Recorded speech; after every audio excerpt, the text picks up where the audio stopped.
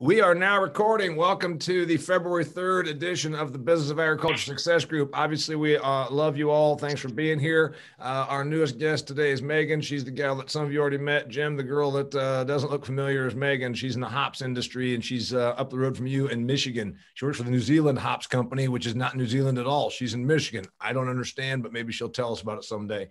Today, we're going to talk about the industry known as activism. I'm going to present some of the industry stuff.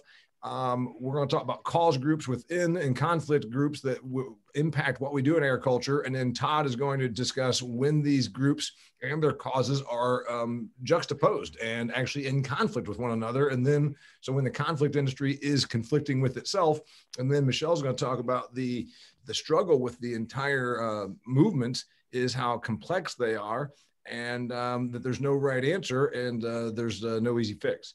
So that's what we're doing. We're going to hear from Carlena about her shrimp enterprise in Fowler, Indiana, and then Jim Fargo market segment report, and then lightning round. All right, so let's lead off. We promised you we're going to talk about the activism business. 1 year ago, I was on stage for the Indiana Hardwood Lumbermen's Association, and they really liked my ag stuff. And they said, remember, forestry and timber is ag. So we think that a lot of stuff that you do, outlook about where ag is, exports, environmental issues, et cetera, are very much what we want our members to hear. So I did an ag program for them, but I also recorded a podcast with them. If you get bored, you can go back and listen to it from a year ago. But what's interesting is they talked at great length about the conflict industry. And it's the first time ever that I had heard activism. You know, we know about PETA or Humane Society of the United States or Environmental Working Group or Sierra Club or Audubon Society. We don't think of them as industry. But after my discussion dialogue with the Hardwood Lumbermen Association, obviously they call it the conflict industry, meaning those groups that actually might be nonprofits on paper are very profitable and entities, at least in terms of they pay a lot of their staff very, very well, and they are hugely bankrolled organizations, and their business and their business model is to go out and harpoon us through the media, through their brilliant PR campaigns, through their protests, through their usage of their members or their supporters, and then how it becomes an industry. So in talking with the Indiana Hardwood Lumbermen Association, I then started talking more about it myself, how it was indeed an industry. And I talked about it in my book, Food Fear, how the causes are indeed, and yes, this does say desk copy. If you're wondering, yes, I wrote on my book. It's the desk copy, so I can reference it.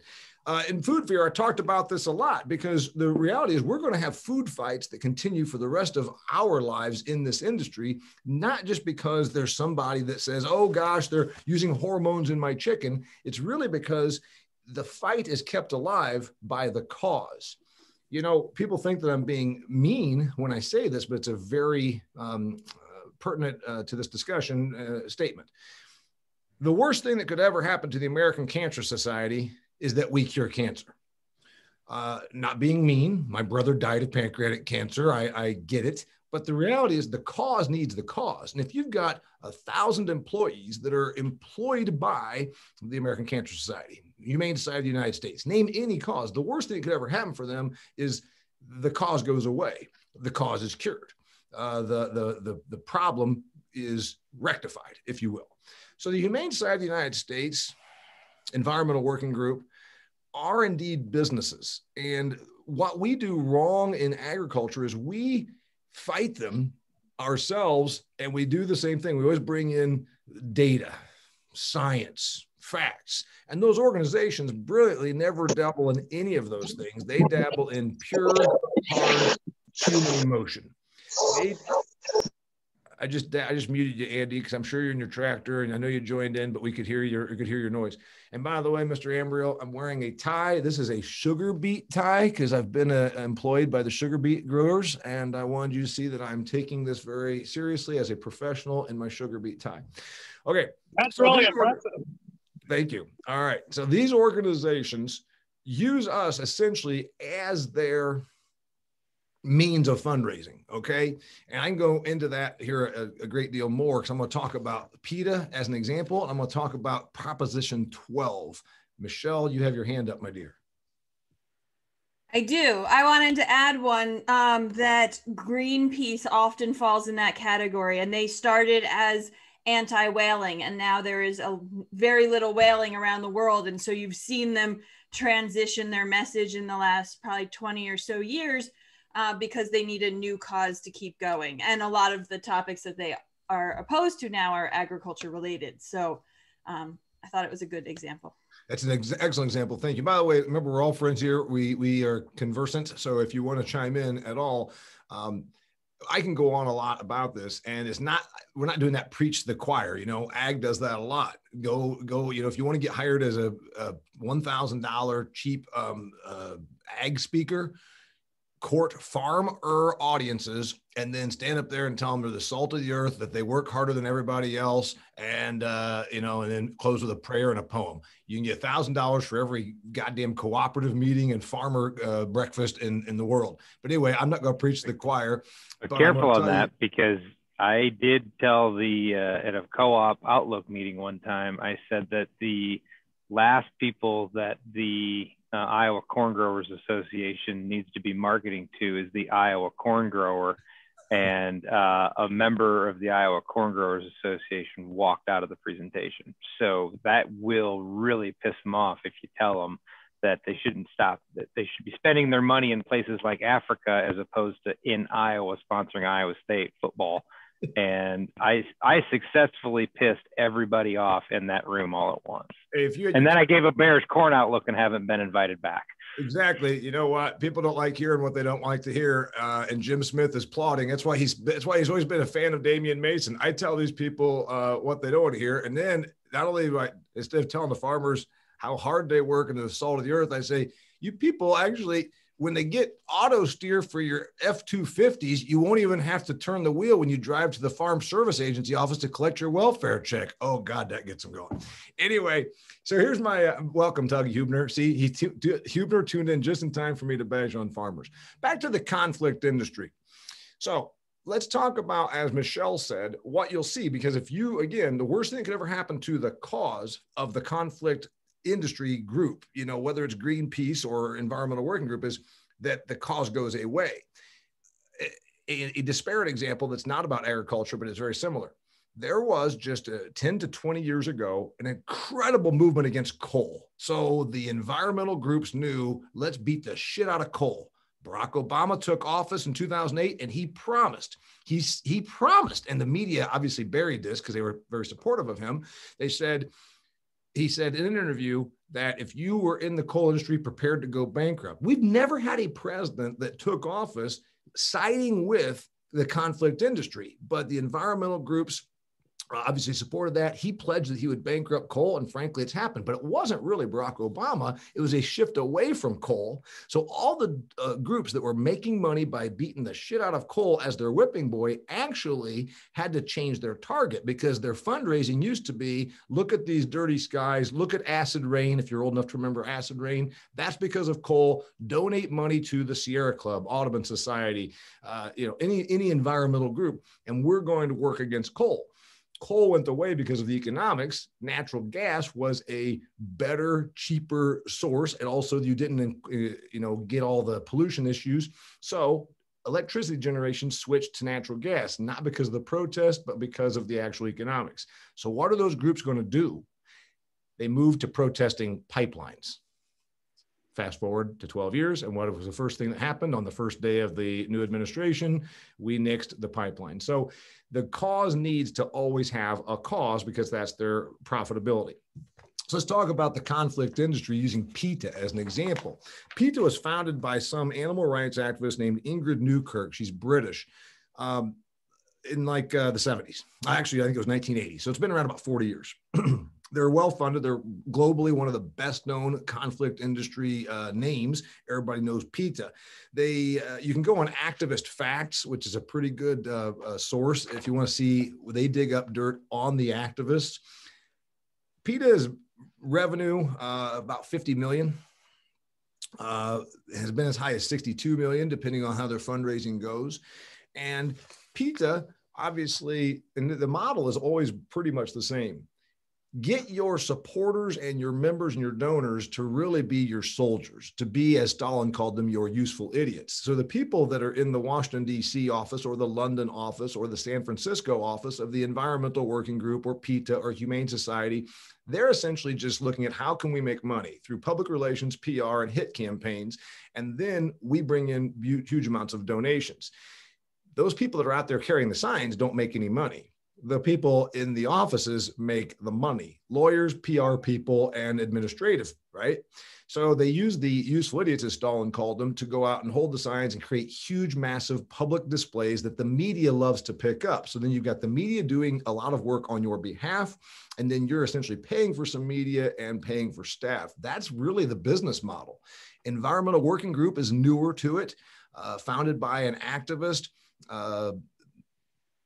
attorney in San Francisco. Environmental Working Group then decided Monsanto was their whale, right? Greenpeace had whaling. What did Environmental Working Group do? Went after Monsanto and used that as their whale for years. Then the marches against Monsanto, a lot of that was perpetuated by Environmental Working Group. When you heard studies that there's, glyphosate is in your child's cereal, it's poison, they're going to kill your kid through his Lucky Charms. That was really Environmental Working Group through their own studies, which are not peer-reviewed or verified through any universities.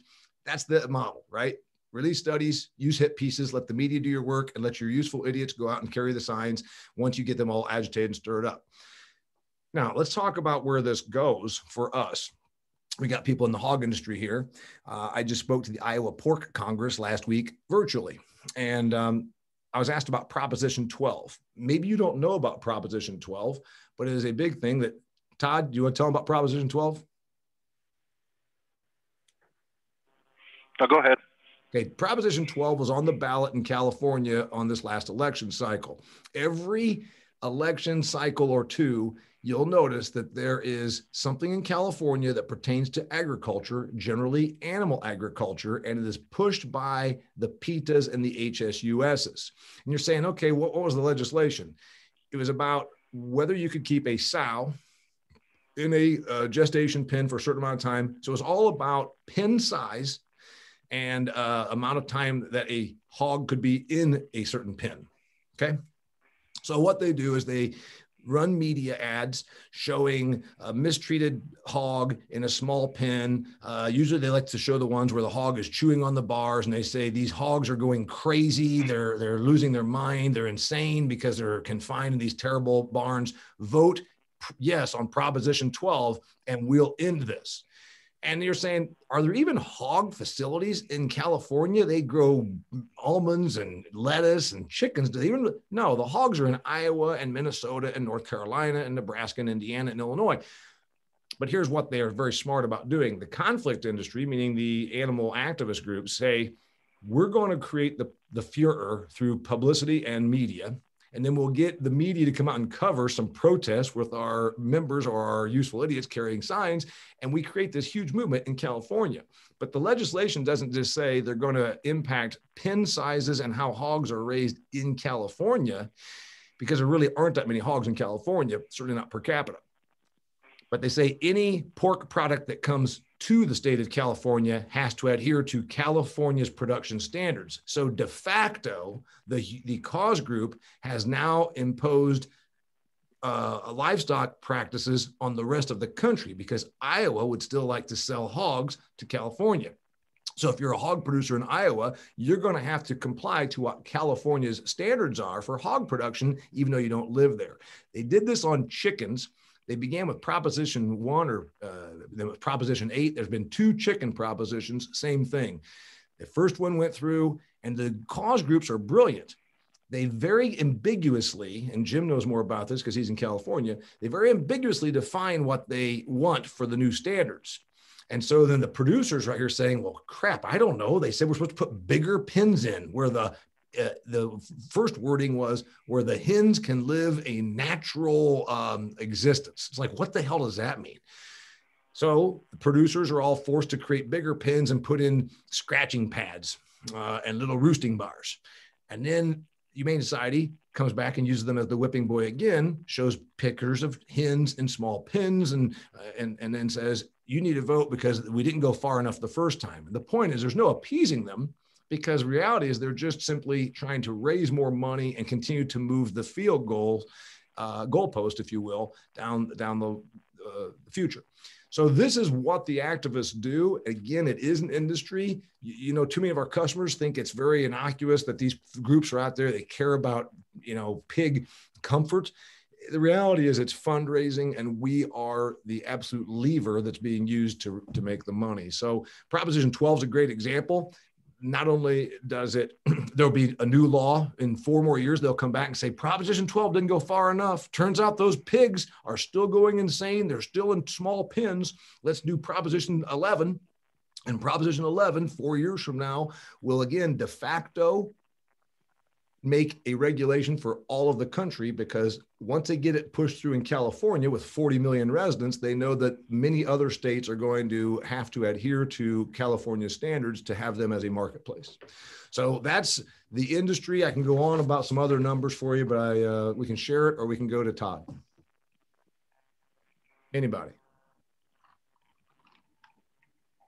I guess I'm just wondering, what role does like the business sector play in this? I mean, I see where do we find that they have a voice for their suppliers? I mean, you would think that publicly traded companies are responsible for sourcing material in a way that is the best for the organization, for their shareholders and customers. Where do you see them playing a role to help protect their suppliers and prevent these changes that's ultimately just costing them and their consumer more money if it's not accurate? It's a good example. So when I did the Iowa Pork Congress, I know we're talking a lot about animal agriculture, but it's going to be a lot of things, because like I said, you're in the house business. The environmental working group decides, oh, craft beer is very popular right now. Let's go after Sam Adams and some of the craft brewers and beat the hell out of them over the fact that they use fungicide and insecticides in all the hops fields on a very regular basis. My understanding that they're spraying those fields, like 8 times a season.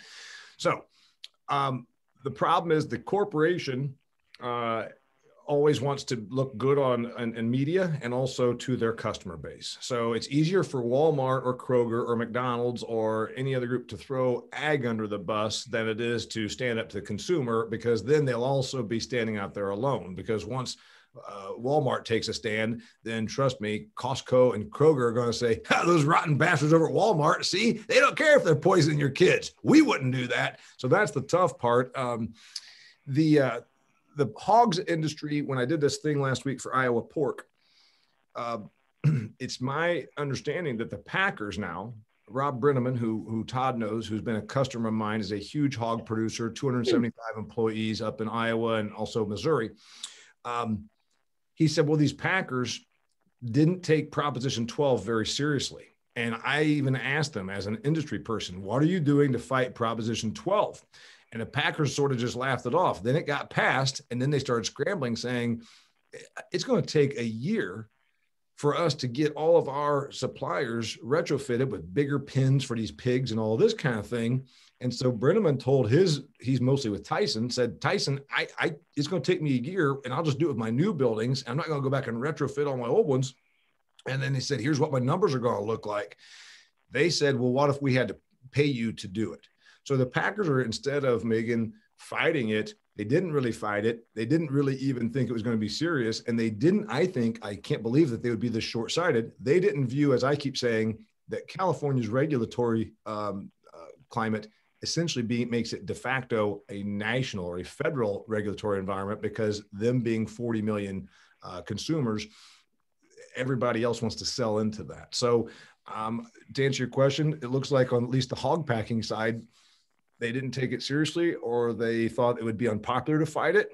And so they passed it, and now they're scurrying. And in fact, told my hog guy that they would financially incentivize him to make the changes to his production, at least the new stuff coming on board. The other group I would say that is on the industry side of these conversations would be trade associations. And so they're able to give a voice outside of an individual brand, and they often represent multiple brands. But coming from my perspective of these issues are normally really complicated. a lot of the problems right now with trade associations is you can't get all of your members to agree. And so with GMO labeling a few years ago on Capitol Hill, through those discussions, we actually saw the Grocer Manufacturers Association, which represents Unilever and Nestle and like every big consumer product good company, implode because they couldn't get their members to come up with an alternative. So it's not necessarily just you need to have, like, it's not just necessarily standing up and saying this is a problem. It is getting a big enough voice or enough alignment on what a proposed alternative is. And so an industry has an alternative or they have an example that they would like either legislatively to follow or for the public to follow, then it causes, it gives us direction. But again, with the GMO labeling, we saw Cheerios go forward and their generic Cheerios, which is an oat product, say non-GMO. And so the group kind of craters. And so there is a place for an industry conversation. But you have to be on the same page, or you have to be willing to stick together, or you have to be at least willing to follow through on the decision that's made and not go a different direction. Probably a good example of prisoner's dilemma. Prisoner's dilemma. I want to hear from Jim, since we've used California as an example, and he's our Californian about this. But before I do, I'm going to set him up. He is kind of a trade group guy. He's not for the California Ag Retailers Association, but he represents a lot of California ag retailers in a different capacity. And the thing is, as Ryan pointed out, the Corn Growers Association would rather get together at meetings and be told how hard they all work and how they're the salt of the earth and all that, versus being told, hey, your leadership here doesn't know how to fight this battle. You know, the Corn Growers Association got mad at Anheuser-Busch a couple of years ago over the corn syrup commercial, and all went online and dumped out their Bud Lights and put it on Twitter. And I'm like, you stupid hillbilly, nobody should drink Bud Light anyhow. So anyway, the thing is, they've never gone after the cause groups that are trying to bankrupt them. Instead, they're going after Anheuser-Busch. Like, you know which one you could win? You could win the environmental working group if you just expose them for what they are, a vast fundraising organization that's scaring you, as opposed to fighting Anheuser-Busch over one of their ad campaigns. So a lot of times these groups, I'm working for one, the Georgia Milk people, they are so political, they'd rather work against me and my ad campaign than against what their real threats are, which are the animal rights groups that use them as their fundraising lever. So, Jim, do you get a lot of representation from the trade groups that your people are part of when it comes to fighting against activism, or does it usually come back on you?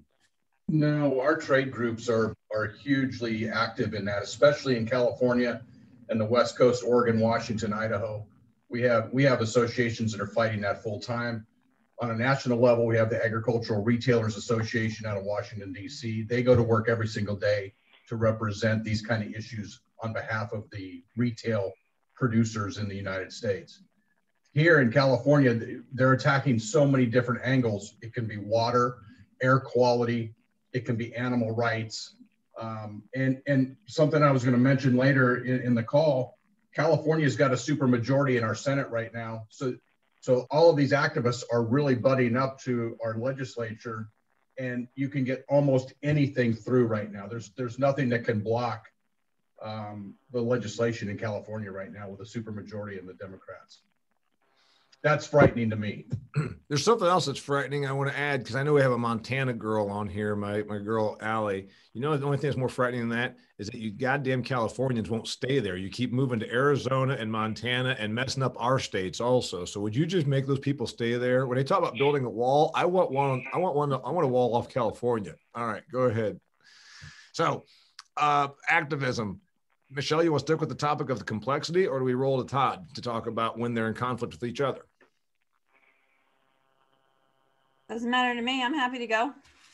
Or Todd, it doesn't matter to me. Maybe I'll go. And I did want to point out something to kind of play off of what you were saying. There's been a very different approach in Europe compared to North America with these activist groups. Those activist groups in Europe took a legislative approach to a lot of these things.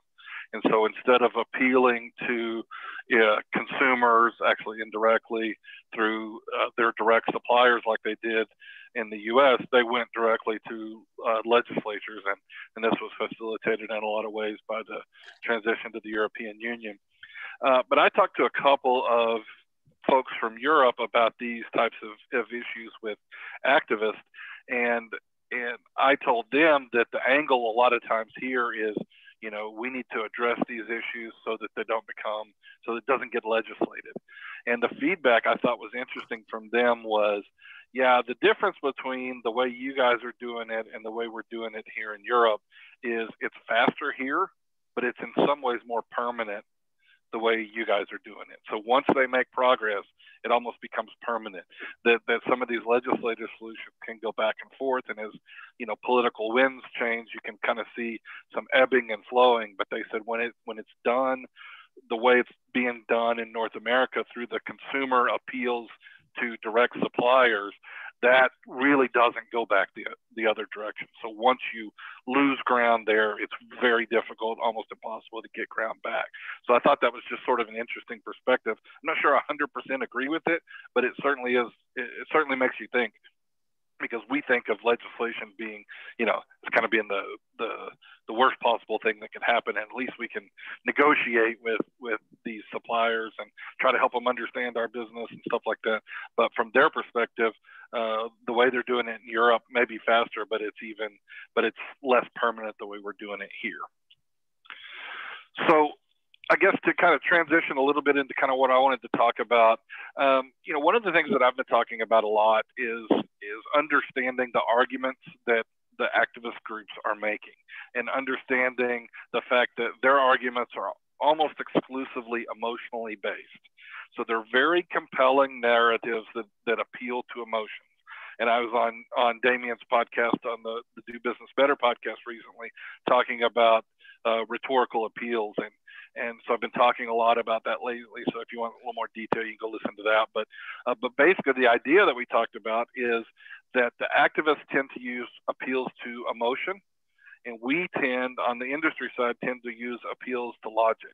And basically what we're saying is those logical appeals are less effective than the emotional appeals. Hey, Todd, real quickly, just for fun, because they probably haven't heard it, but Todd does a really good job in that episode, and I'll send it to you. But there's three, and he studied the thing that Socrates, who is it? Plato, Aristotle. Copernicus. Okay.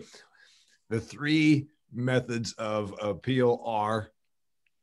Yeah, so they're ethos, pathos, and logos in Greek, but basically it's appeals to authority, appeals to emotion, and appeals to logic.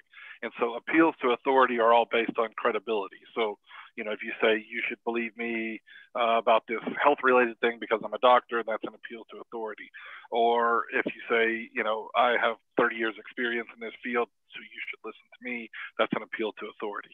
An appeal to emotion is based on an emotion. So it's trying to elicit an emotional response there. So you're trying to say, okay, well, you should do this. I'm persuading you to do this because if you don't, it will be negative for you, or if you do, it will be positive for you. So you're either appealing to positive emotions like happiness and things like that, or you're appealing to negative emotions like fear or anger. And then the last one would be logos, which is logic, which is essentially pretty obvious. It's a facts-based discussion. And so what we talk about in that episode is that as a general rule, except in a couple of very specific examples, logical arguments tend to be much less effective. And so we tend to want to argue back and pick apart those arguments on a logical basis, and that tends to be less effective. So I've had these discussions and I've tried to explain this to people, and then the feedback that I get is, okay, I understand what you're saying, but what does that mean? What can we actually do?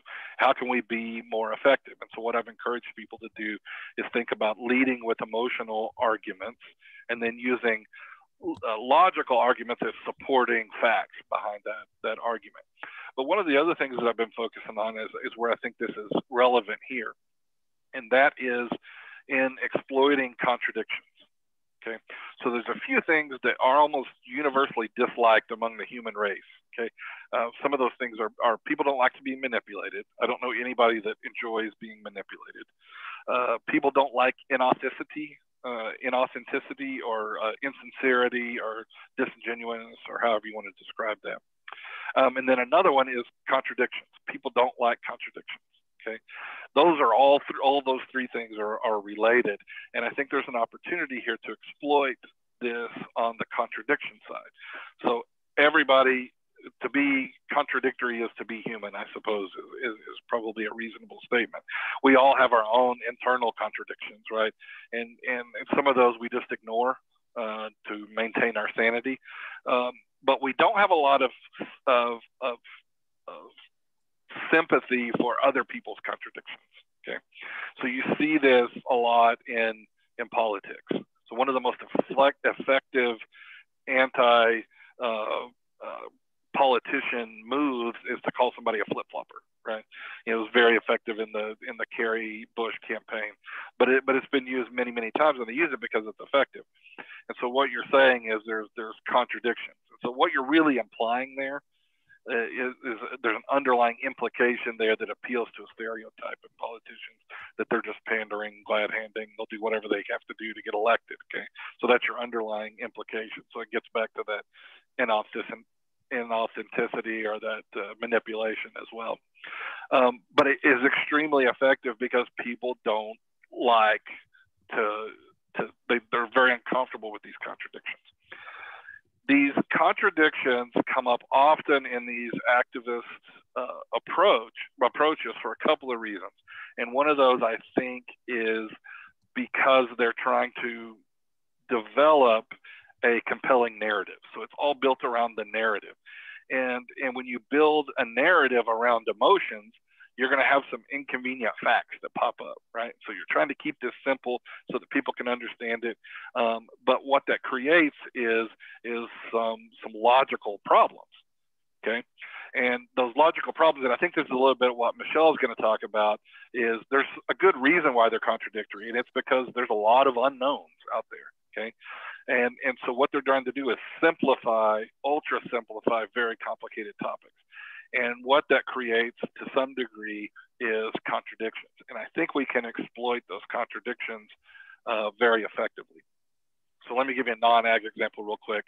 Climate activists are opposed to burning fossil fuels, okay? But they're also opposed to things like fracking and clean coal, okay?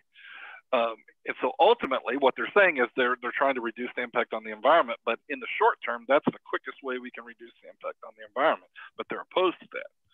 Even more bizarrely, they're almost exclusively opposed to nuclear energy, which is really the only viable, at least right now, the only viable, economically viable alternative to fossil fuels. Okay, and so it creates these contradictions, and those are opportunities that we can exploit.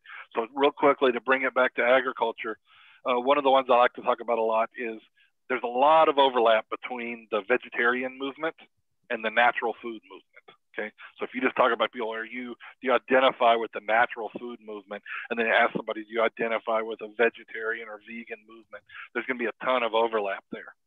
So vegetarians tend to be very supportive of plant-based meat alternatives, okay? But those products are very highly processed, okay? And so if you're a natural food, anti-processed food advocate, it's a really tough contradiction to deal with. And so instead of replying to that, responding to these plant-based meat alternatives directly, we can respond indirectly. So plant-based meat company says you should eat our product and not eat meat because it's damaging to the environment and it's bad for your health. Our natural response as an industry is to come back and say, well, no, it's not bad for your health, and here's why. That's a logical argument. Or it's not bad for the environment, and here's why. That's a logical argument. It's really complicated. You're going to end up getting stuck in the weeds there.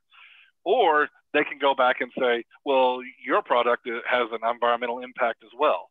But again, that is a logical argument. You're going to end up getting stuck in the weeds.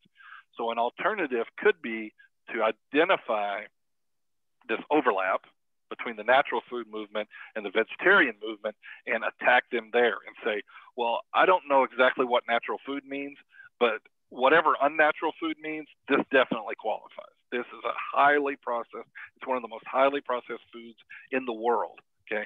So how can you rail against, high fructose corn syrup because it's a processed food, and then support a plant-based meat alternative that is, inarguably highly processed? So it's just a little bit different angle, and I think that would be a lot more effective. We can continue to do the logical rebuttals. We need to do that. We've got science on our side. We need to take advantage of that. But these emotional arguments are going to be a lot more effective, and that's an example of a way that we can use that contradiction to create a gap, to create an emotion that we can exploit. We're essentially exploiting the fact that people are uncomfortable with these contradictions. And so, I think that's just a little bit different way of looking at it. And I think it kind of brings this concept to a more practical level. And I think it's something that as an industry, we should think more about and try to figure out how we can exploit that. I'm listening to an audiobook right now called Catalyst. I don't know if anybody's ever heard of that. It sums up exactly what you just said. Looking at this fact-based rebuttals has just not worked for years in ag. We just have to stop it. Just everybody quit. It doesn't work. You can't appeal to the common sense side of folks. And it goes into a great case study about how Acura built up a better client base for their cars versus Buick, what Buick did versus what Acura did. And we in ag just keep going back and behaving like Buick, So I think if you're looking for a good audiobook to read, one to take in pretty quickly, helps on the messaging side of stuff. Catalyst is a good response, because it talks about how to handle these things the way hostage negotiators handle it. I think that stuff is, everything you said, Todd, is spot on. It needs to, and this does a very good job of kind of putting some real life current marketplace examples into how to go about doing that. Yeah, I think that's a great point. And one of the feedback pieces that I get too is like I said, we talk about the rhetorical appeals and people say, okay, so what? What does that mean? What is it? What do we really need to do? And then the other piece of feedback I get is, if it's so ineffective, why do we keep doing it? One of the reasons, I think, is because I offered a little carve out there, and I didn't share much details. On the podcast with Damian, I did go into a little more detail on this, but I'll hit it real quickly here. There are a couple of scenarios where logical appeals are very effective. Okay, they're very effective when two experts are communicating with each other. Okay, because supposedly, at least, you're taking a lot of the emotion out of there, and then you already have a shared sense of authority. And so the only one that's left, the only real appeal that you have left to be effective in that type of communication, where you have equals from a authority standpoint or credibility standpoint that are trying to, at least nominally, avoiding emotion. You have two scientists discussing things. They're going to talk in the terms of logical appeals a lot. Okay, so that's one area where it's really common. Now, as Damian pointed out on the podcast, even though they say there's no emotion there, or they're trying to get away from emotion, there is emotion there. But certainly that's going to be an effective way to approach it, because that's the way they see things. The other place that it's effective is when you're trying to convince someone that generally agrees with you. So if I'm generally a Michelle Klieger fan and I support, Michelle's approach to life, and I align with a lot of her values, but she's trying to convince me of something that I might be a little bit on the fence about, I'm going to be very responsive to any sort of logical arguments there, because really I'm already convinced. I just need to rationalize my position. Right. And so when we're talking to people, when you're talking to the Corn Growers Association and you're reinforcing everything that they've ever said about what it's like to be a corn grower, that will strengthen your relationship with them. That's an effective appeal with them. And so I think a lot of times what happens is we're doing this internally within ag, making these logical appeals, and everybody's responding back saying, yeah, all your other ag friends are saying, yeah, that's right. You got it. You're great. But when we're actually trying to persuade people that aren't generally on our side, that's when they're less effective. So we just need to be aware of applications where logical arguments can be effective, but at the same time recognize that if we're trying to convert a vegetarian into thinking about eating meat, or any really sort of activist that might have anti-ag tendencies, those arguments are not going to be very effective. We got a marketing person on here, obviously with Allie, and I was sending her a message when you were talking about this to make sure that she pounds this into the head of her ag clients, because you'll tell them, hey, we're going to use emotion to move the needle. I've got this going on right now with milk in Georgia. I put up billboards all over Georgia that say nut milk is not milk. It's bold. It gets people talking. And all these Georgia dairy farmers keep saying, yeah, Mount is going to sell milk. I think you ought to put up billboards, tell them how much. And they go the same thing about how wonderful cow's milk is and this and that. And I said, has that moved the needle for 40 years of declining consumption? Let's get people buzzing and emotional. And our next one is going to be a appeal to emotion. And we're going to say, studies show that 80% of COVID patients are vitamin D deficient. Oh, that's emotion, because it's actually a bit of a scare tactic. We do this wrong in ag, and everybody's been in my audience knows I talk about it at great length, but I will say that I became buddies with Andy, who's on the call right now as he's driving around a tractor. And Andy might remember that our relationship began with him fighting with me on Twitter.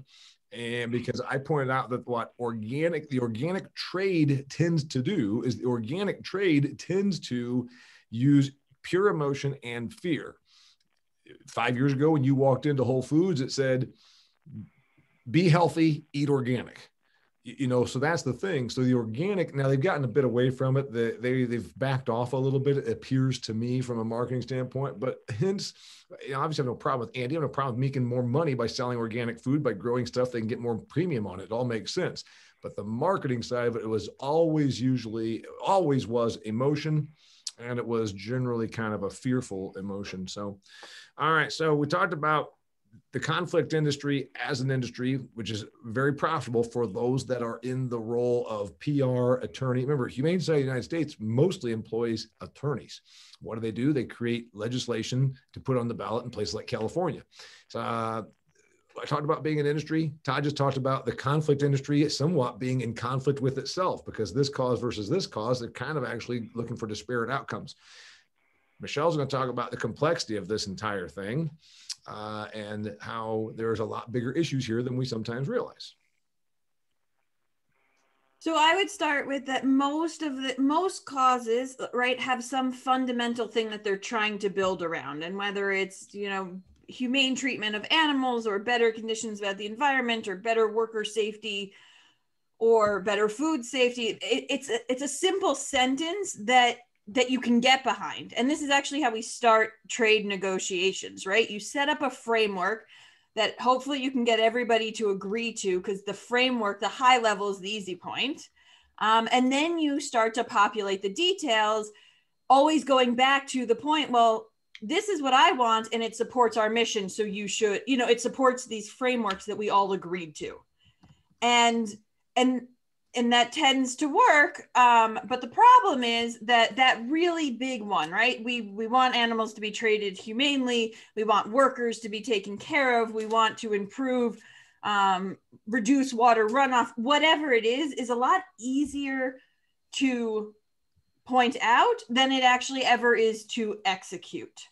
And so that is where I think a lot of the devil gets lost in the details. And so some of the examples that I've come up with are places where, either we're trying to accomplish one thing, which might be better food safety, right? And as a result, we pass a regulation. So 40 states at one point or another have had regulations that anybody that works with food has to wear gloves, right? And that makes sense to most of us. If you're wearing gloves, then you're going to, reduce food transmitted diseases. Fine. And this applies to, and so that makes sense, and we can all agree. However, when you put these laws into effect, or these regulations into effect, we start to see how it breaks down and the places that there are challenges. So the first people that were really against this were sushi chefs. They work with their bare hands. If they prepare the sticky rice, as soon as they put gloves on to make your roll, all of the rice is stuck to their gloves and not to your roll. So this one inhibits them from doing their job.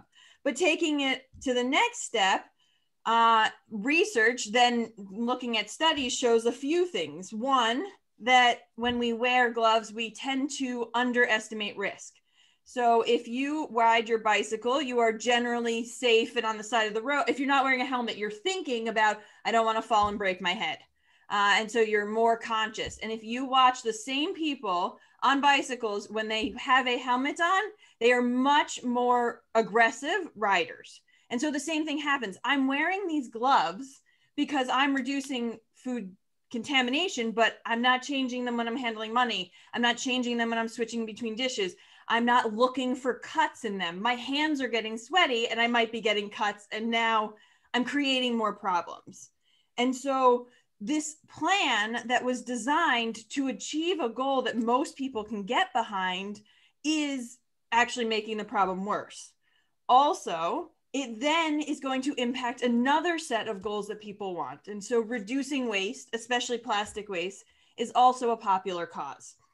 But if I make you change your gloves 10 times an hour, I'm producing a ton of plastic waste. And so like Todd said, I might have the same people that are both interested in eating healthy food and reducing environmental waste. And unfortunately, those goals in this case are in conflict with each other.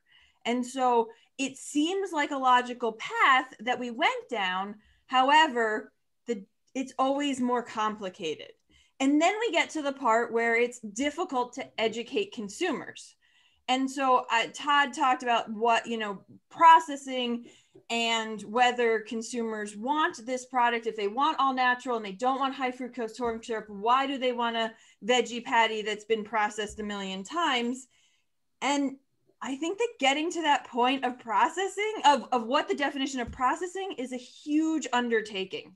And you see all of these specialty brands that say limited processing, but the chicken is cut, it's deboned, it's pre-cooked, it's a million things that are processed. And so to start with the consumer and say, well, wait a second, processing means wiping the dirt off of it. It means chopping your carrots into this packaging you want. It means washing them. It means putting them in the package. Like, those are all ways that it is processed from the field. So we have simple goals that we're trying to talk to that are complicated in practice.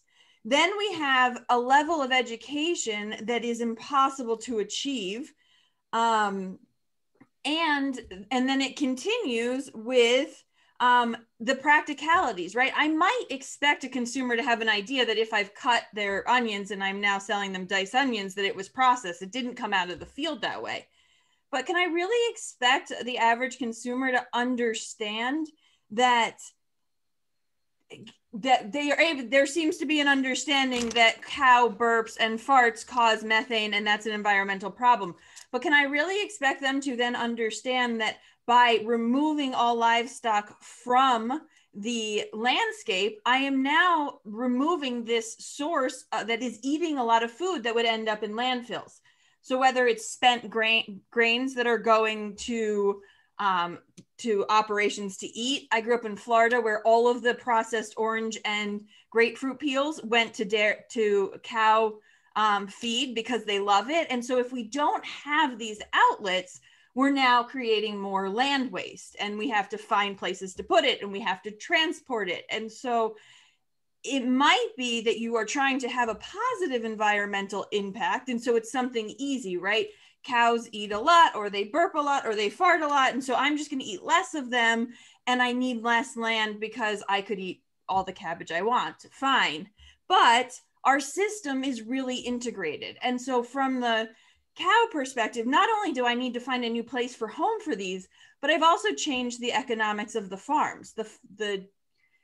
The orange processors might sell those oranges, or if they're not selling them, if they're just giving them away, they might have to pay somebody to remove them. They have to find a landfill for them.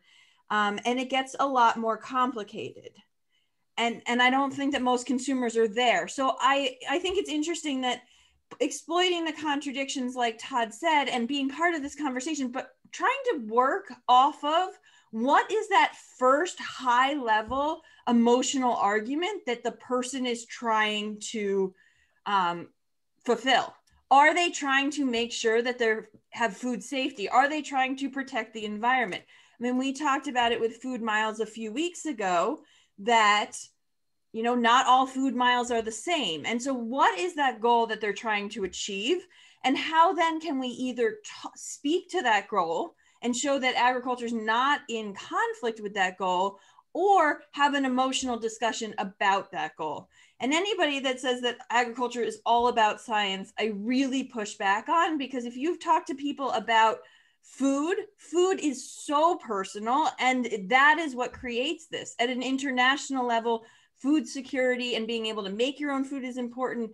At a personal level, it's part of our culture and identity. And so whether we want it to be or not, it might be our jobs, and we might be able to, and I might look at spreadsheets and tell you how much money your farm can make, or what the benefit is. But at the end of the day, the person that's eating the food, it's always personal too. And so aligning those arguments with what is that foundation? What is PETA trying to get at, and how do we make our message align with their message, because we're not evil? I don't know that we're going to make our message align with what PETA or any of the other conflict industry groups are going to do. I think we obviously need to oppose them on their grounds, and that's where it's got to be about emotion. So I always point out the thing that these people want to control your dinner plate. These people want to control what you're allowed to give your children. That's the angle that I take. And then you demonize them. The other part that we need to do as an industry, just like I talked about how they use the useful idiots, that's Stalin's term, not mine, that they use their followers and fans to go out and be their soldiers for free. Yeah, the person in Washington, D.C. that's raking in $500,000 a year through the donations, all they have to do is just make sure they keep the religion going. And these causes do become new religions for the sign carrying, the kind of people that Animal Liberation Front is one of them, by the way. They are getting more radical. So PETA can try and take the high road. Oh, we just run commercials and we do all that. But they use their attorneys to defend people that are prosecuted for criminal trespass. Allie was saying it to me in a chat. We got a rancher that goes public and says, here's what we do. We want to put good meat on your dinner plate so you can feed your children roast beef on Sunday. And then Animal Liberation Front has a bunch of zealots that tend to be younger and absolutely radical. They'll go to that rancher's property, burn his barn down, or let the animals all loose, then burn the barn down, or do criminal stuff. PETA defends them, or at least sends out their attorneys on their behalf. Saw the one in Indiana a couple of years ago. You guys remember that? They got video of some of the Hispanic laborers throwing calves around, mistreating the calves. And that was one of these more upstarts. I think it's called Animal Relief Movement, Animal Relief. I can't remember the name of it right now, but it doesn't matter. It's a more radical version of PETA. So you're seeing all this. And again, their stuff is pure emotion. Release the video. And then if they get arrested and can do a big video display of we're letting these animals loose, it appeals back to their own base. But if we can then say, no, you're criminals. And so that's where instead we tried to pass laws, gag laws is what then the radicals called them. We make it so that some person can't go on Hubner's farm as a pretend employee and then shoot video of something that's happening there and then use it against them. So the law comes out, and then these radical groups say, well, you're just trying to pass gag laws to reduce freedom of speech. So that's it. We got to point out what it is: criminal activity and criminal behavior and all that. And again, that would be an emotional appeal, because as Todd said, inauthenticity, et cetera, contradictions. When you say, well, these people are actually criminal, they're not just animal rights activists, they're criminal. Now it changes the vernacular. We lost Megan because she had to catch a meeting in New Zealand. We lost Ryan because he had to catch a meeting. Ryan says some really nice stuff in the chat, how he's going to watch the rest of this because he's digging it. And we'll wrap this topic then. Todd, Michelle, one last thought. Allie, anybody? And then we're going to go to Carlena. I can't wait to hear from Carlena. So Carlena, thank you for being here. Carlena Brown was on my podcast, my Business of Ag podcast, about 1 year ago. She is in Fowler, Indiana, not too very far from where Mr. Hubner is sitting right now. She has a good story. She is in the shrimp business. And you're saying the shrimp business. I know a little bit about shrimp because I worked with the industry. About 94%, I think, of every shrimp that is consumed in the United States of America comes from a farm, and it comes from an overseas farm. Indonesia, India being the biggest producer, China, Vietnam, Ecuador. I just named the big ones. Almost none of it comes from the Gulf, even though you've all watched Forrest Gump and you thought that was cute. It's only just cute. Almost none of the shrimp you eat ever comes from the Gulf unless you walk by the boat and buy it off of that guy. Generally, it comes from a farm in India. Carlena was not a farm girl. Carlena married a farm guy, and he was like a lot of Midwestern people. He raised hogs and did like everybody else, didn't make any money. There's the setup. Carlena's a shrimp producer in Fowler, Indiana. Take it away, my dear. Yeah, we do. That's actually how we got into it, was because where we used to live, we had about 5,000 head of hogs. They were subdividing all the way around us. We're going to be the most hated neighbor. So we moved to Fowler, Indiana, which is in the middle of nowhere. And we wanted to raise hogs still, but we moved up here in 91, 92 when the prices bottomed out. So for us to continue, they would have lost everything. So aquaculture intrigued them. They're farmers. They wanted livestock on the farm. So for 15 years, my husband and my father-in-law researched raising tilapia. But here was the problem. Everybody wants $1 million, $2 million of your dollars to set up a small operation, but nobody would ever let you in to see if they were actually raising fish. Finally, somebody allowed my husband and my mother-in-law in. They went in, they took a look. He didn't have any fish on his property, but he had developed a shrimp system. It was a lot cheaper for us to get into it. My in-laws thought, oh, this is a great way to get livestock on the farm. So in 2010, we went forward with the shrimp farm. Now, I wanted absolutely nothing to do with this. This was my husband and his dad's thing. But before the first building was completed, his dad passed away. I lied and told my husband I'd come out and help him. I really had no intentions of working this farm whatsoever. I was just going to come out and dip shrimp and take it home for dinner. But on first day, we didn't have shrimp yet, but he was working with the test kit because we have to test our water all the time. It took him 5 hours to test one tank, and we were starting with 6 production tanks and 2 nursery tanks. I multitask everything, so I came out on day 2 to teach him how to do the testing better. I'm here 10 years later. I've missed 3 days of work in that entire time. I would have never thought this would be the thing that I enjoy the most in my entire life. I love getting up every morning and coming to work. Is it easy work? No, but I love every minute of it. It's not even work to me. So what we actually do here is we raise our shrimp in what's called a biofloc system. I have a bacteria-based water. So what we have to do is we have to maintain the water every single day so that the shrimp thrive. If the water goes off a little bit, they're true divas, they'll stress and they'll die. So it's very important for us to balance and maintain the water every single day. And the only way to do that is by testing, because what's unique about my water, it's brown. You cannot see the shrimp unless we dip them out. So like most people have an aquarium, you can see if your fish are dead. I don't get that luxury. I have to maintain the water in order to know. And like I said, we're now up to 19 production tanks. We have 7 intermediate tanks, 10 nursery tanks that we run all the time. We do not breed our own PLs or post-larval or the babies here. I would love to. I have spent 3 weeks in Vietnam trying to learn how to do it because the hatcheries here in the US will not allow me onto their farms. But the cost is the biggest thing that holds us back. I have to spend over $1 million to equip a room that's probably about 15 by 20. And I'm going to have to sell 55 million PLs every month for the next 15 years before I'll break even. Okay, So, hey, Carlena, a few things. You're talking the vernacular that you know, a few of us don't. You have explained what a PL is. You just said something about the production tanks. Now, bearing in mind that everybody on this call knows that Northwest or West Central Indiana is certainly not tropical, whereas in India, they're growing shrimp in what might be a clean or it might be a disgustingly polluted pool, we don't know, outside. You're growing these inside of barns. Did you build these barns from scratch? Did you retrofit hog buildings? Talk a little bit about that. And then you told me on the podcast what your tanks are and how big they are, because I think that'd be interesting from the production side. Then I want you to obviously talk about where the product goes, but let's talk about a bit more on the production. Then we'll talk about where it goes, because I think it's fascinating. The woman sells shrimp for double what you'd pay at the grocery store and she gets it. But let's go to the production. Yeah, what it is we do have part of it in a 100-year-old barn that we did retrofit a little bit, but the other 3 buildings are new buildings that we had built. They're just storage sheds that we built for this business. What we actually use for our tanks are above ground swimming pools. We do that for a reason, to keep the costs down. They last about 3 to 4 years, so we don't replace them very often.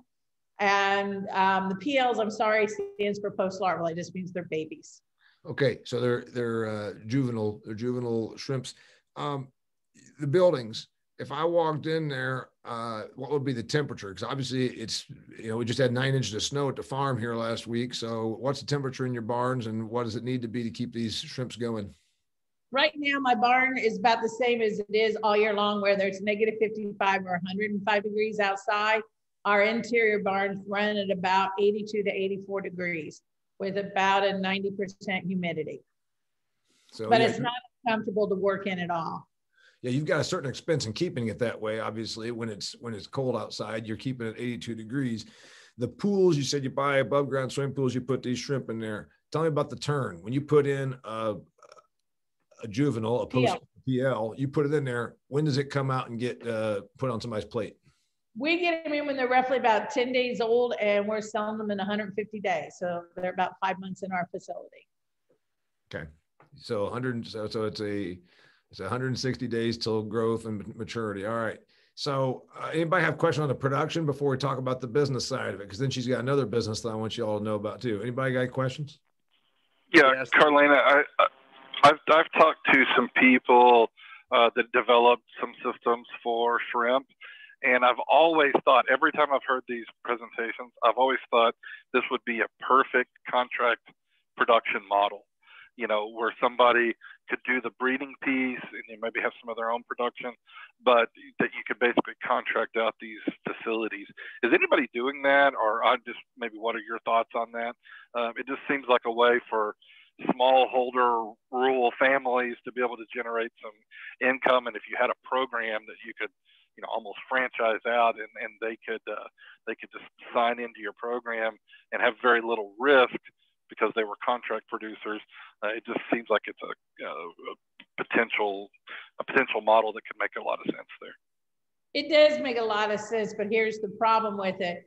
Because the shrimp are what we call divas. I mean, they're very touchy as far as their water goes. I mean, you can lose your entire tank of shrimp just because you didn't pay attention to the alkalinity.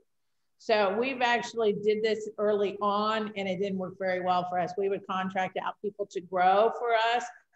We actually did it in Maryland with a couple of farms out there and they weren't producing what we were being able to sell. So that makes for a problem there because they really didn't have the skin in the game. So what we do is we offer it as your own business. We guide you through every step to produce what you need and to get you going. But the thing is that you've got to have the skin in the game because what we were finding out is people were only testing their water once a week. And then I'm planning on selling at least 50 to 60% of your shrimp and you only produce 10%. Now I'm in trouble with the retail side of it or my clients because I can't supply what they wanted. And now they're not real happy. So that's the downfall with this whole thing because until we can figure out, because it is a bacteria-based water, it's the bacteria that controls everything. And bacteria is bacteria, and sometimes she does her own thing. If you're not paying attention, you're going to lose your entire tank of shrimp. And we've seen people that test once a week. That's a great point, and I know you've got a little bit of background on the hog side, and that's the problem there too, is production risk. who takes the production risk? You know, on one hand, there's some real advantages for the companies that take the production risk because, you know, it just simplifies the process, but that reduces the incentive for the producer to do a good job. So really interesting there that it's the same issue. I mean, they're probably a little more sensitive than pigs are, but certainly it's the same concept. It's the exact same concept. So That's exactly what we tried to do in Maryland. We actually got 4 farmers to sign up, and we worked with them, and we were finding out later on that they weren't doing what was being asked, and they're producing less than 10%. Well, we're selling more than that. When you lose a tank of shrimp, how many are you losing? How many pounds of shrimp are you losing? Depends on the size of your tank. We run 14 and 16 footers, but the farms we're working with in Maryland were 18 footers, and you're losing anywhere from 300 to 400 pounds in an 18-foot tank. 300 to 400 pounds? 300 to 400 okay. pounds.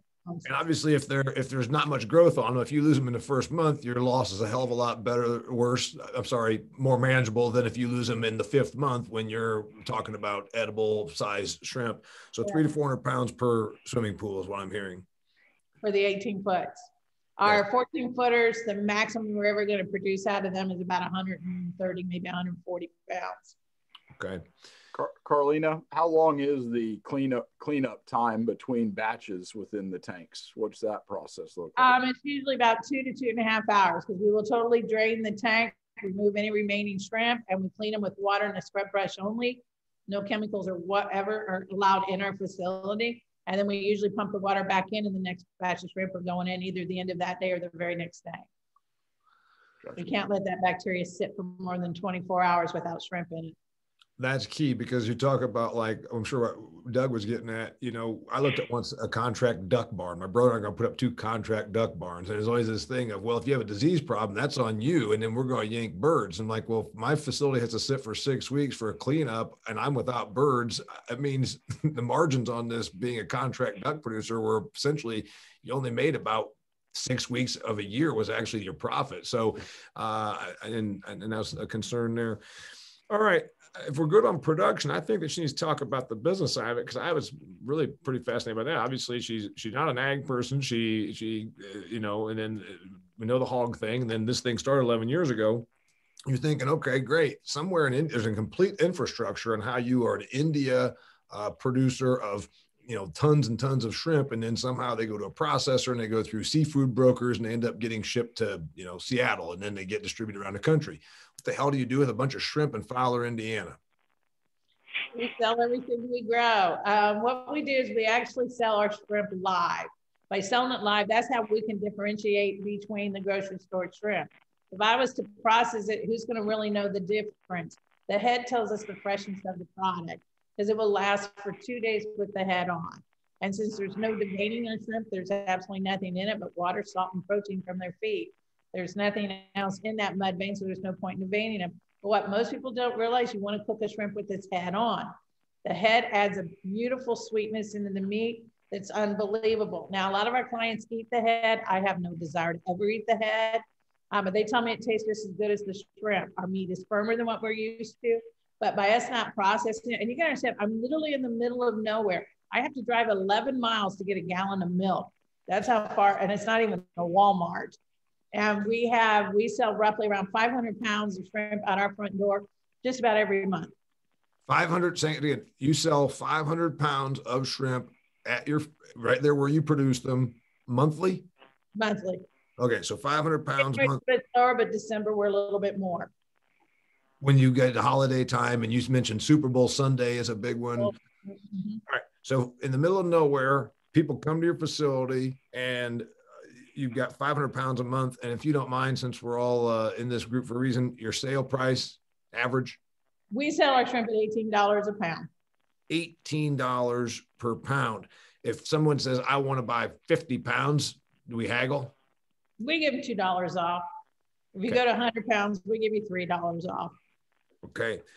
What's your average, sale size? 2 pounds? Right now for Super Bowl, we're averaging 5 to 10 pounds for Super Bowl. But on an average, most people coming in 2 to 3 pounds. Okay. And then your cost obviously is the feed, the facility, the time, the labor, and then the PLs, as you call them, et cetera. You're selling them non-processed, obviously saves you money. I'm sure you get a little blowback on that. It's like, wait a minute, you're selling this thing that I've got to clean and I'm paying a premium price for it, right? That's just it. We teach them they don't have to clean it, and that's what they like. You can cook the shrimp straight as is, straight off. But pull it right out of your package, put it right on your grill, throw it right in your skillet, boil it, whatever you want. You don't have to do anything to it. On an hours basis, this is your job. How many people are involved? How many man hours? I'm sorry, women. How many human hours are put into it in a month, for instance? Right now, it only takes us about 3 to 4 hours a day to run everything. Okay. As far as the actual production of the shrimp. But since we also offer tourism and a lot of other things that we have going on here, but the actual shrimp itself, 3 to 4 hours, and it's 2 people. Okay, and that's what I was going to get to also that I think's brilliant is that you had somebody come and ask you about doing this business, and then you essentially now are a shrimp consultant. So, and then you said agritourism. So 2 other ways that you're picking up a little bit of revenue. Go with both of those, please. Yeah, we, like I said, our economic developer actually is the one that introduced us to tourism. I had no desire I never thought anybody wanted to come and see a shrimp farm. I mean, I thought really, it's a bunch of swimming pools in a barn. I really thought nobody'd ever come to do it.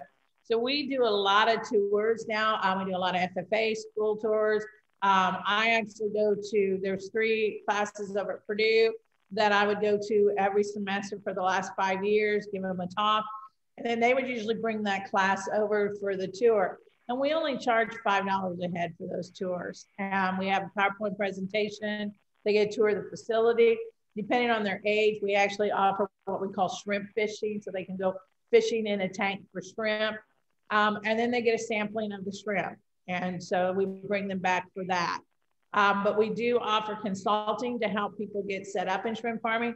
I have no intention to be the largest shrimp farmer. I'm getting up there in age. I like what I have, but I have no desire to work that hard anymore. But we've been trying to get more people to understand the product that we're actually offering, because the more people that know about this type of shrimp, they're going to buy it. And that's how we're going to be able to sell more and get rid of the imported product. Okay. So you make a little bit of money on the tourism. How much of the business then is setting up other shrimp farmers? Probably about 5%. Okay. So 10 grand a year or something like this that you get by being a shrimp consultant. I make a little bit off of consulting, but we make no money off of our equipment because it's not about us selling the equipment and making money. It's about us getting them into the business. Because again, it's kind of like what we call marketing 101. If there was a shrimp farm across the street from me, that's going to draw more people to my area, which means I get to sell more shrimp. Even though we're selling the same product, we can actually help each other out. He may sell wholesale, I may sell retail. And so he's going into the restaurants and I'm selling to the people coming in here. Do you go to that's the last question for me and we'll hear from everybody else. Restaurants, about 4 pounds of shrimp per American per year is our consumption. It's the most consumed seafood. I do know that from my time with the shrimp people, but a lot of it is consumed out of the home. Restaurants are not, we're not open. So what's that mean to you? Well, we were actually shut down for a little while due to COVID, but once we started opening up, we started selling again. But we were in 2 restaurants. They were in Chicago. And since Chicago is still kind of shut down, right now they're not willing to take any of our product. But they only got it for the weekend and we limited how much shrimp they could get, because if they froze my product, they're never going to buy from me again. They'll go and buy the $7 a pound shrimp. What about then, you talk about you were shut down. You can't just not feed them. So you just held them back, like in the hog business, we're just holding back. We kept them going.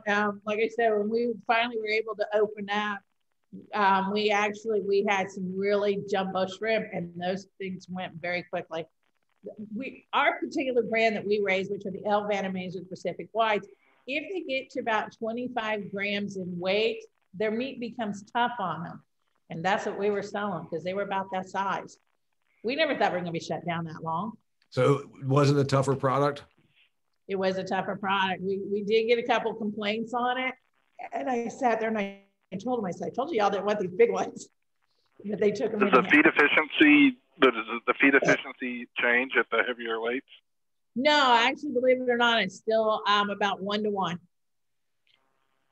So that's the other thing. So shrimp are a 1-to-1 ratio on feed conversion? Yes. Okay. Anybody else? I think this is fascinating, but we got to get to the market segment report and the lightning round. Anybody got anything for Carolina? Real quick, what do you feed them? They're actually fed a protein-based diet. It consists of fish meal, cornmeal, and soy meal. Is that a pellet? It is a pellet. It's an extruded pellet, and it starts out very, very small, and then it works its way up to about 2 milligrams. Or 2 Did you have milligrams. trouble finding somebody to make that feed for you? There are only 2 places in the U.S. that does it. One is Ziegler, and the other one is Cargill. Ziegler's out of Pennsylvania. It comes from where? Ziegler in Pennsylvania. They've got almost 50 years of research into fish and shrimp food. And the food that we do, they actually design specifically for our facility. Cool. I think it's fascinating. I think you're going to be getting somebody that's going to come and take a tour. Maybe Mr. Ambriel. That would be great. We'd love to check it around. We'll come together. Doug and Ambriel can come together. You know what? Pick up the whole trifecta. You got Smith, Jim right here. He's only over by me. He could come up and see it. All right. I can be there in 35 minutes. So I'm here until 5 today. Stop in Lafayette and pick up some milk on the way, because apparently there ain't no milk out there where she is. All right. So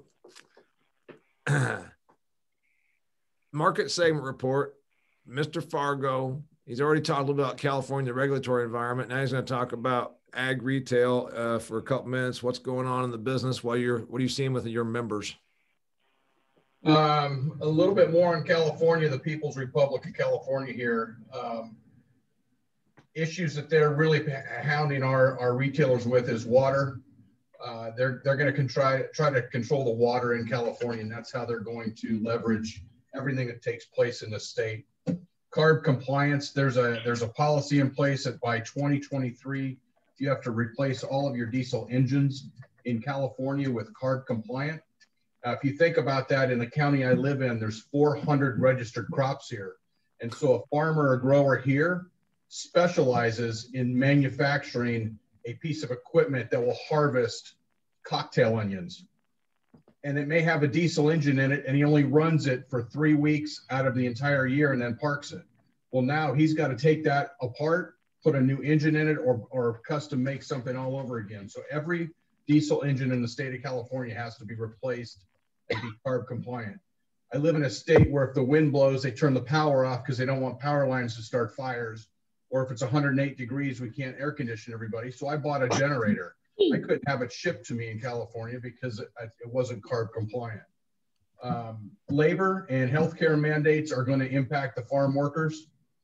And then something else that's happening right now in California is we have a mill tax on all of our crop protection products. Right now, if you buy crop protection goods, it's about 2.1 cents on every dollar. And if you have a caution label on your product going forward, that's going to increase by 25%. If your product has a warning label on it, it's going to increase by 35%. And if you have a danger label, you're looking at a 50% increase on your mill tax in the state of California. So they're continually hammering the grower and the retailer here in this state. Mill tax, real quick. Mill tax is a self-supporting tax that helps the department, DPR, Department of Pesticide Regulation in the state of California. So depending on how toxic or what the stuff is on the label, it's going to be increased by incremental amounts based on how evil the chemistry is. Correct.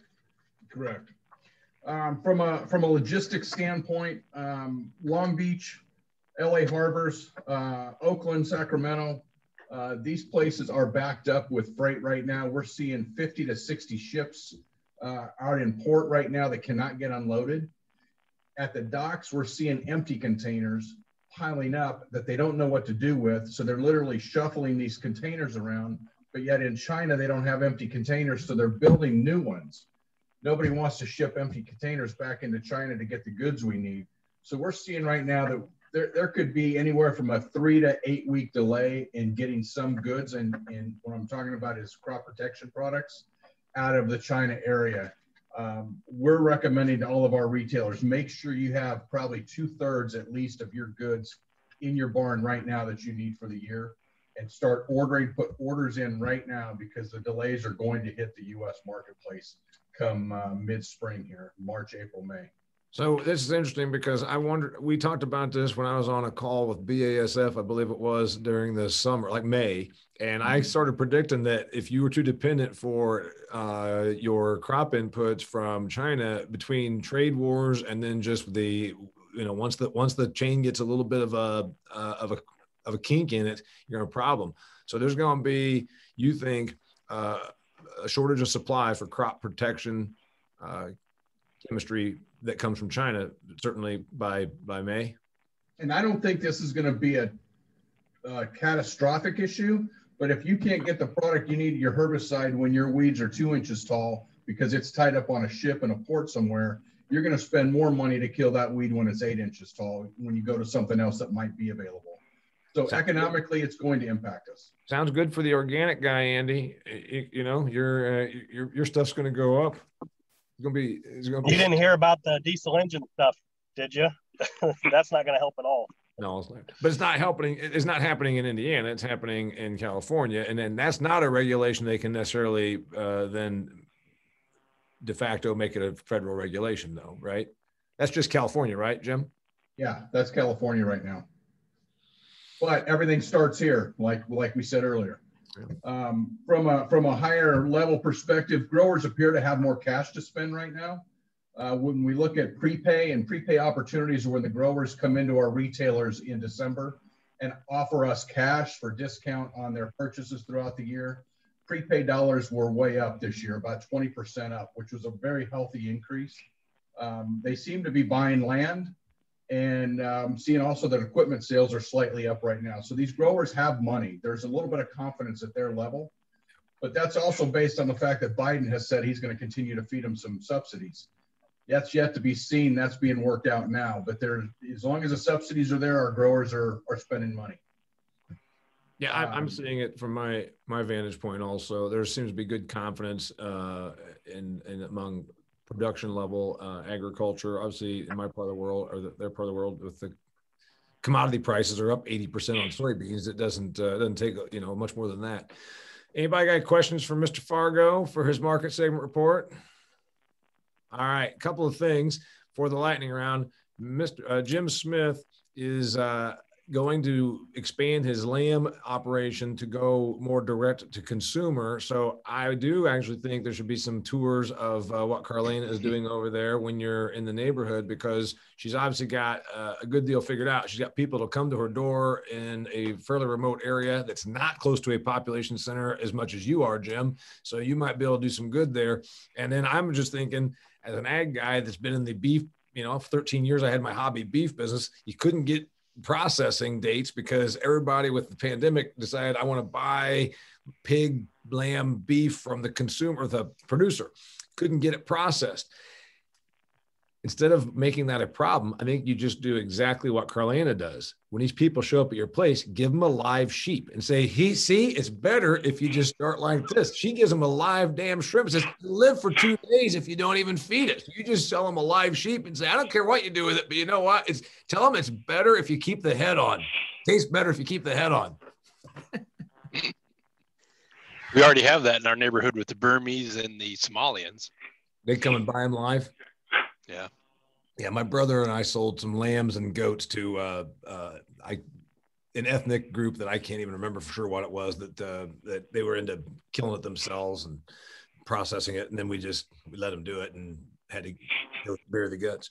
All right. Lightning round. Damian, just to piggyback on what Jim Fargo is saying, we're already seeing the effects of the longshoreman strike and the container issue in the feed industry.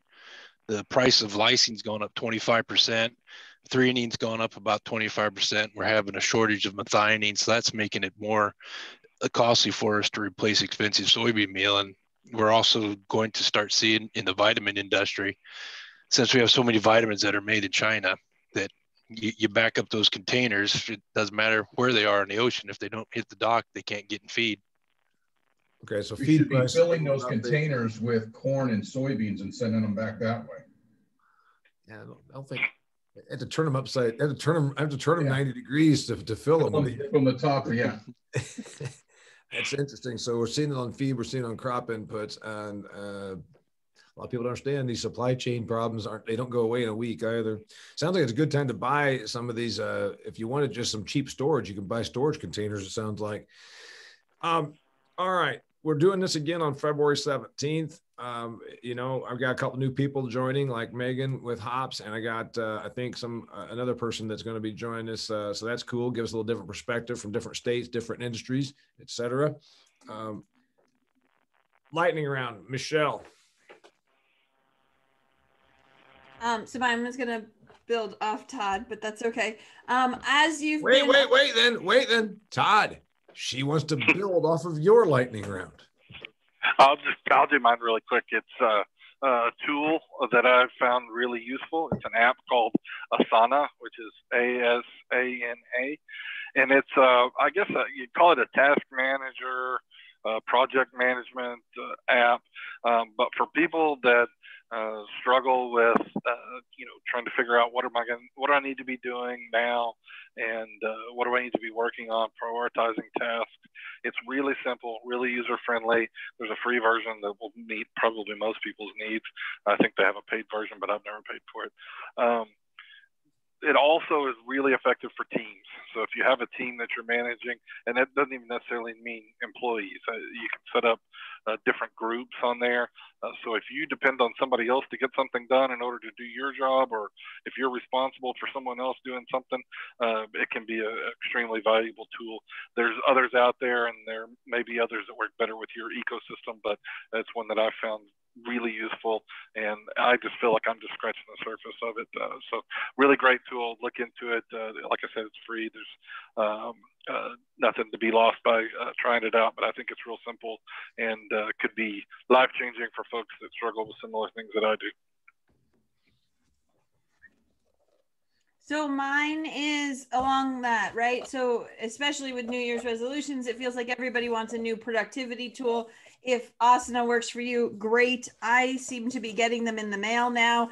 And my soapbox / pet peeve is people that spend more time trying to write their to-do list and manage their to-do list than actually doing things off of their to-do list. So finding something that works for you that does not take a significant part of your day, as opposed to making the to-do list a way to procrastinate and getting nothing done.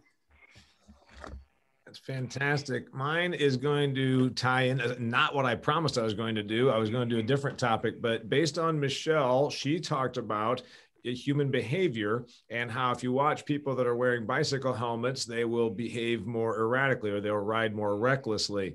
So in Econ 415, I think it was, and I've never forgotten this, we discussed one day, the guy came in, the professor, and said, you've heard about guns and butter. You've heard about supply and demand curves. You know what economics really is at its very heart? It's about human decision-making, and humans do what they can obviously are incentivized to do or what they can get away with.